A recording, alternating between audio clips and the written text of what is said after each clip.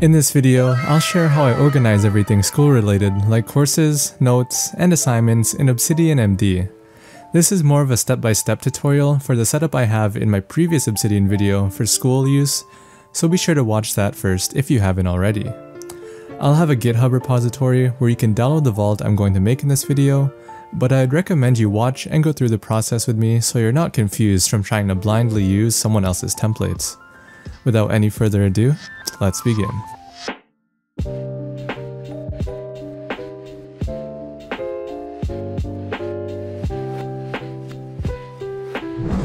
So right now I just have a completely new vault that I just made just to show you how to implement everything from scratch. So first off, I would have a school note. I'm just going to create one real quick. Call it school mock. And then I'm just going to add things like the title and some different headers you may want to have in here. Remember that I'm only sharing an example and that the structure of this note and all these other notes is completely up to you.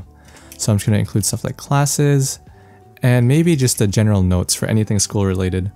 So maybe here you could have like study tips or information about your school. So school information. And then obviously you can just create these into actual notes just by clicking on them. So the plan here is to have a note for each course you're taking, and then in that note you can organize the different notes you have for that course. So let's create a table that displays all of our courses. To do this, we'll use Dataview, which is a community plugin that you can download. Turn off safe mode, and then let's just browse. Should be somewhere here. Yep, Dataview. Dataview lets you turn your vault into a database that you can query from. So basically, you can use different filters and different logic to display only certain notes from your vault. We're going to use it to organize our courses, assignments, and more using the tables. So to create a table using Dataview, you just like to create 3 backticks to create a code block. At the top, you just want to type in Dataview. And since we're making a table, just type in table. And after table, you can include any metadata or information you want to display. In this case, I'd like to display the year and semester of the course. Next up, you'll have to say where you're pulling these notes from. So you can pull notes from depending on what folder they're in, what tags they have, or what links they have. So in this case, we're just going to pull them from, and then any note that has a course tag in it. So that should be the bare minimum for creating a query. As you can see here, it shows 0 results because we don't have any notes that have the course tag in it. So now I'm just gonna open up a new pane, just like so. So if this were to be a course note, let's just say it's Math 100, we would include the tag course, and then we can populate it with whatever we want. And as you can see, it's now in here. And if you want to add information like the year or semester, you'll have to add front matter. And to do that, you just have 3 minus signs at the top and the bottom. And then in here, you would put year. And then let's just say year 1. And then let's say semester 2. So then it should update in the table like so. And you can also add other things like maybe the professor name. Let's just say epic prof. And then if you want to go back and edit and have it display the professor name as well, you just add it like so. If you want to make a specific query just for a certain semester, let's just say first semester in the first year, you can add another line that includes where, and then you can set up a logic expression. So you can say where year equals 1 and semester equals 1. There you go. So then if we create another note, let's just say Math 200, which is the second year math course. And then we just copy this, but have it set to semester 2. It will not show in this table. So now that we have a rough structure, let's get into the contents of a class note. I usually like to have 2 sections. The first section is just for course outlines, in which I'll have 2 kinds. I'll have one based on connections, like a concept map, and I'll have one based on specific lectures for easy reference. So in this case, I'll just have something like Math 100 outline, which is to have the different concepts, and then one called Math 100 Lectures, just so I can organize all the information in chronological order. And then you can also have a header for assignments, and then in here you can just do the same thing as you did using Dataview, but instead you can just have a new tag called assignment. There we go. And then you can tag any new assignment you have with the tag and it'll show up here. Another alternative is to head over here to your file explorer, create a new folder called assignments, and then in here you can, instead of using a hashtag, you would put in the name of the folder in quotation marks. So then let's just say we had an assignment note, math assignment, and just create it real quick. If we drag this into here, it shows up in the table. And of course, you can add more metadata like the deadline, and it will show up in the table. And you can do the same process for anything you need to keep track of, like articles, lecture notes, etc. I would also recommend you add a link back to your main school note. Let's just put one for school. So then we can easily traverse back and forth.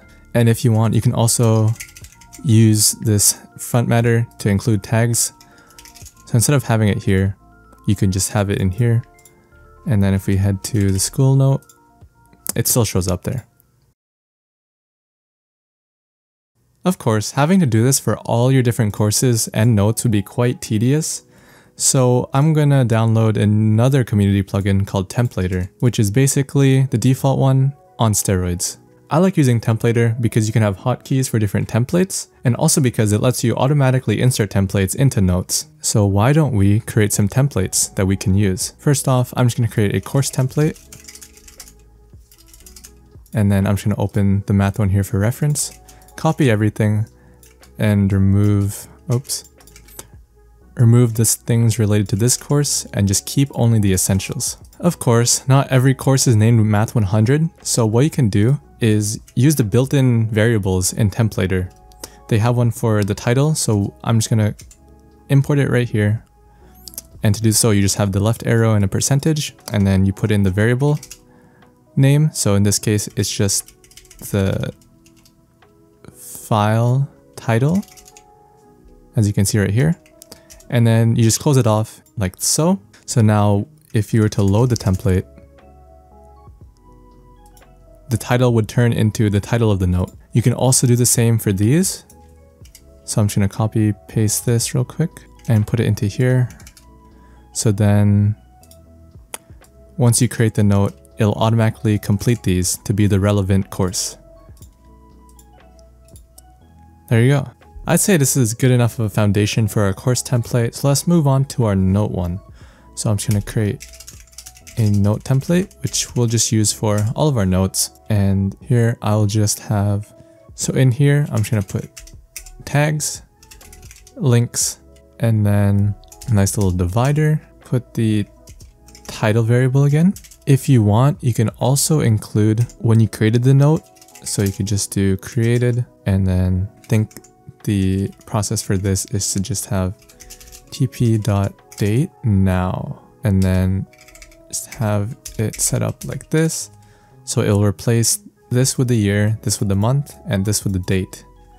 Close it, just to make sure it works. I'm gonna test it real quick. Replace, and yeah, there you go. I'm gonna create a new folder for templates, and then I wanna put both of them in here. And then what we can do is head to settings, Templater, and we can set the folder that stores all our templates. We can enable this option right here, which replaces all variables we set into their appropriate content. And then over here, we can have a hotkey for our course template note. We can just configure it to maybe like Control-Shift-O. And then if we head back, you can also add folder templates. As explained right here, you can set up a global default template for all your notes just by having a slash. And then here, let's choose the note template. You can also do something similar for assignments. So if you were to create a note in your assignments folder, you can use an assignments template. So let's say we wanted to create a new note. You can press Control-O. And let's say we're doing a physics course. So we just do Phys 100. it automatically imported the default one for all of our notes, but we could easily just delete it and then press Ctrl-Shift-O to import the course template that we made. And as you can see, all the variables worked, and we can just fill stuff in as we please. And then we can edit this. We can see that it also worked for the stuff in the code blocks. So then if we were to create an outline, as you can see, automatically imports the template, and we can just start putting things in. So let's just say using these templates and the structure, and just start building your second brain. If you're unsure on how to take notes, you can just dump everything into a temporary lecture note and just organize them into conceptual notes later. For example, I'm just going to create a new note called lecture, let's just say like Phys lecture 25. And then over here, let's just say we had important information like physics is cool. Wow, I learned this new physics concept. And you can just have different headers. So concept 1. Let's turn this into concept 2. This is just for if you don't have that much time during class to organize everything and you just want to just vomit everything into one place. What I would do is add a tag for these kinds of notes that you want to process later. So let's just call it to process. And then you want to head back to your school note and then add a new header called to process, create another Dataview table. And as you can see, it shows up and we can just access it. That's how I would set up my note processing workflow if I were to just start out. So then you can go to this note and then you can say, okay, I want to turn this into its separate note. So then you can extract this heading into a note with the heading as the title. And then you can head over here, concept 1 note, and you can do the same thing here, but you can also just do the extract current selection into its own note. That's just an example on how you can process your notes. This was all I really wanted to go over because using these plugins like Dataview and Templater could be a bit confusing if you don't really code that much. So yeah, hopefully this helped. If you want to watch a video on how to possibly organize your notes itself, I have a concept mapping video that I would recommend you watch. In the video, I just show an example on how I turn some linear notes into more conceptual ones that Obsidian supports. If you have any more questions or you just want to chat with me, you can just email me or book a consultation session, link in description. And yeah, this has been John Maverick. Stay mindful.